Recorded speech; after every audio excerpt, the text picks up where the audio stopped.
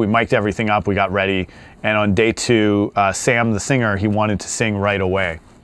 He wanted to do final vocals on basically the first working day. You know, typically in the studio, as you know, a lot of times the rhythm tracks go down first. You build a foundation, and then you build the track on top of that, and the final vocals go on last.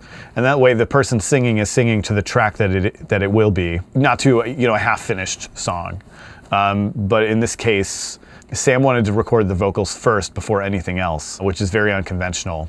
And I resisted it at first, but he said, you know, trust me, it'll work. And so on this album, and this album only, the vocals are the first thing that I recorded, and the drums are the last thing that I recorded. But he assured me that it would work, and he was right, it did work. So, you know, every day at 9 a.m. we would record the final vocal for a track, and then after we're done with that, we would record the other instruments. All the demos were done by Garrett from the band, and he made it all in Reason.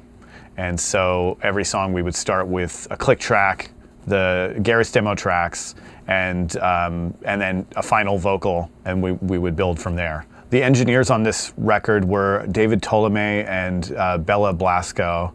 They did a lot of the miking and a lot of the post-production, the editing and things like that. I comped all the vocals on this album, but David Tolomei did all the Pro Tools comping besides that. We had two rooms going at once.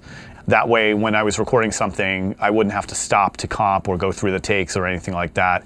I would pass the drive off to David, and he would be comping at the same time I would be recording the next thing. So anytime I was recording something, David was in a separate studio comping and editing the last song that we had recorded. And so we kind of kept it going like that, you know, throughout the whole process. We had a lot of fun.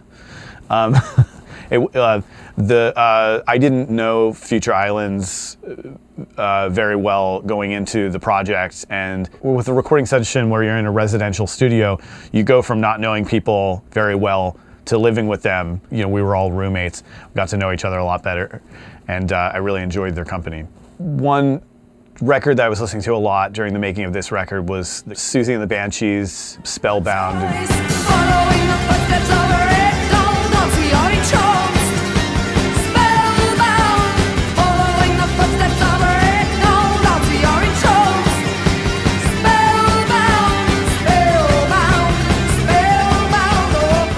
You know, things like that were, for me, like things that were inspiring me with production. With this project and with a lot of other projects, the goal is sort of get everything captured in a highly professional way. And so I was trying to record things in an elevated way that was better than what they had done before, using nicer mics and more custom sounds. And but the first part of the project was definitely me, you know, feeding the computer, getting everything in there. And then once everything is in there, I feel like then in some ways, my job as a producer begins there, because then I have the raw material to work with. A lot of times capturing the band in the first place, you know, it's something, you know, it can be fun, but a lot of it is waiting for people to get it right and kind of encouraging them. And, you know, the glass is always half full. You know, just being a bit of a cheerleader. I did no pre-production on this album, so often when I get together with an artist or a band beforehand, we bring up all the demos on the computer and we try different tempos, we try different keys. I usually try and figure out like one specific thing that will happen in the song that's different from all other songs. Maybe there'll be a big event with some effects, or maybe that will extend the outro and the outro will become a jam, or maybe the song's too long, or maybe it's too short. Those are the kind of things that I talk about before going into the studio with an artist. In this case, we just went in and I was going through the demos for the first time on the first day while we were setting up the mics and stuff. And so, you know, when you get a demo and the demo is made in Logic or Ableton or Reason, and in this case Reason, you know, you see it as an opportunity. Okay, we'll take all of these demo synth tracks and we'll use them as a starting point, but really we'll get the real synths out and we'll replace all of them. In this case, I think it also, first of all, their demo sounded great, and all those synths, they'd put a lot of work into them. And so you could hear that. And also, we didn't have very much time.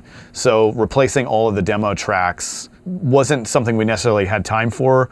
And we also really liked them all. And the band felt like it was, you know, going from recording with friends to working with a producer in a big studio was a big jump for them. And so there were certain things about what they had done before that they wanted to hold on to. They didn't want it all to go away. So building the track with the Reason demos as the centerpiece, I think is one of the reasons why it still sounds contemporary in some ways today. You know, Garrett's, his synth tracks, a lot of it sounds very much like it would be in a Drake song or, you know, something like that. He's really good at programming, and, you know, he's really good at songwriting and is a producer in his own right.